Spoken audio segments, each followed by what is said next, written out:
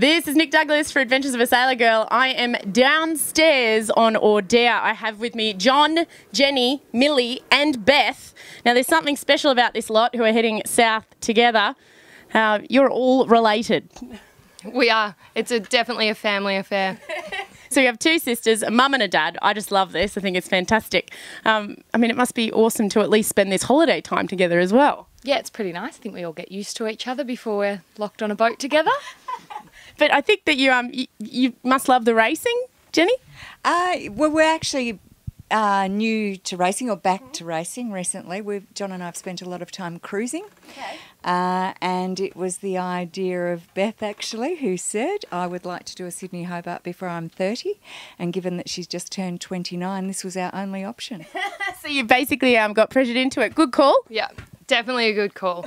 I had a list of 30 things I wanted to do before I was 30, and this was on it. And I said, I'll do it anyway, but I'd much prefer to do it with my family. And Dad's done a few before, so it was a good idea. He jumped right on it, and here we are. Oh my gosh, that's awesome. What rocking family to actually just go, yeah, cool, we'll help you out with that. No worries, let's tick off the list. Beautiful boat you've got here, though.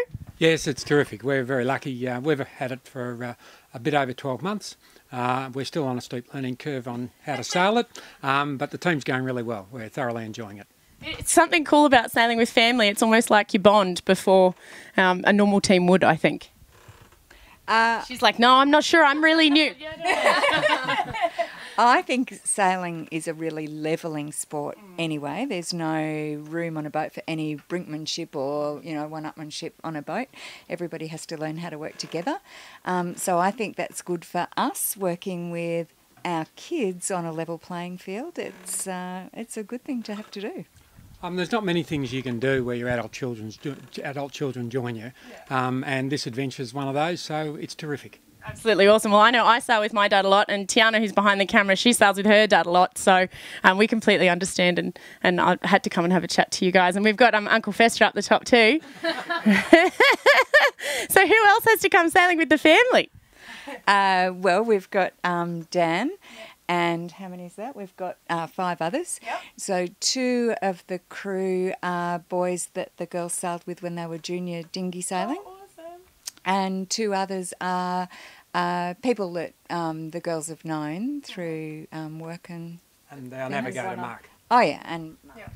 The 2 who we added, they only started sailing this year. So their first sailing experience is on Audere with us just over a year ago. And now they're going to Hobart? Yeah. Oh, wow.